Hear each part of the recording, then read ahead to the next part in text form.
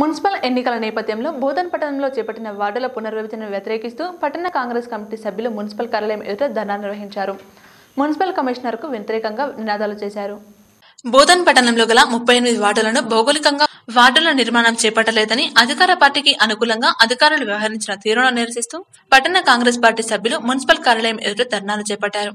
Delimitation సక్రమంగా జరపకుండా voter జాబితాను తప్పుల తడకగా రూపొందించడానికి అధికారులే కారణమని మండిపడ్డారు.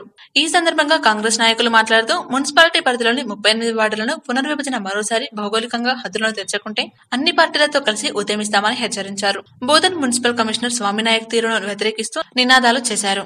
బోధన్ పురపాలక సంఘంలో విలీనమైన ఆచన్పల్లి, నర్సాపూర్, శ్రీనివాస్ నగర్ల విభజనను సక్రమంగా జరిపి ఎన్నికలకు వెళ్లాలని డిమాండ్ చేశారు.